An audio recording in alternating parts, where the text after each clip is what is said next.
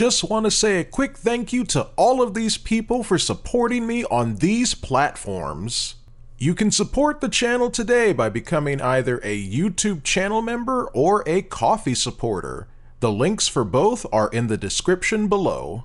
YouTube channel members and Ko-fi supporters get access to videos and other content early, so join today, and may the thick be with you all. That's some good brew.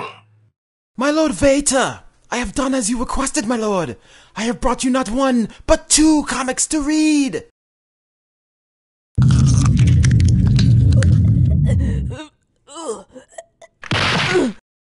I said, bring me another, not 2.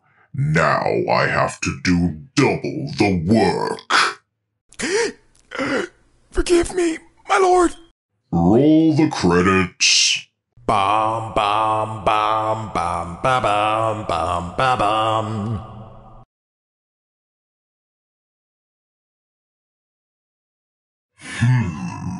I'm getting some serious Samurai Jack vibes from these comics. Vibes I've not felt since... But let us not get too far ahead of ourselves. This comic begins in an ancient past, where 2 samurai warriors with elemental powers are transported to a future time, a time of dystopia, crime-ridden cities, and corporations with too much power. Reminds me of the Separatists and how my master and I crushed them.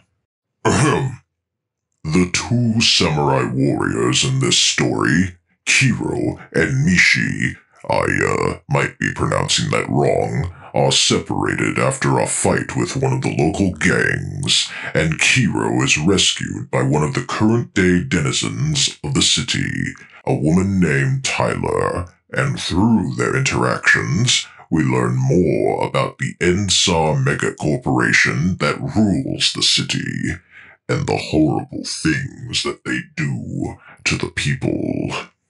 It kinda reminds me of what we did to those rebels on Coruscant when they spoke out against you using prisoners of war to build your summer home.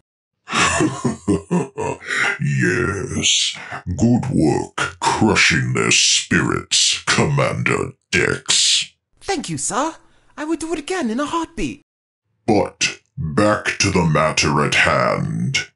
This comic is presented in a black and white format, channeling the spirit of Japanese manga and stories like Lone Wolf and Cub. The art can sometimes be simplistic, but it is effective, and it conveys the story it wants to tell.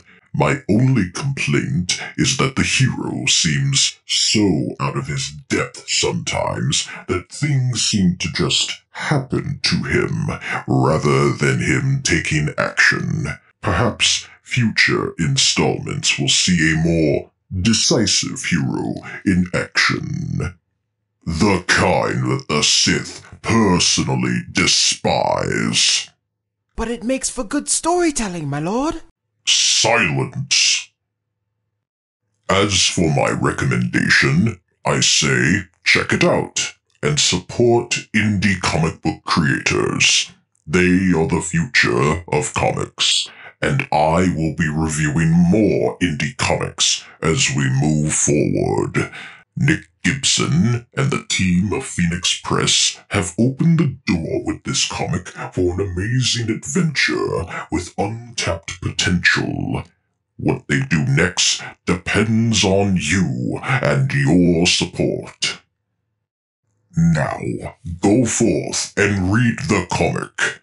The link to find it is in the description of this video. But before you go, be sure to leave a like on the video and a comment as well. And be sure to subscribe to this channel. It is your destiny. Bum bum bo Disney, don't sue me. I will not like it, and I will pay the consequences. It's a trap! A time of dystopia, crime-ridden cities. I forgot where it was.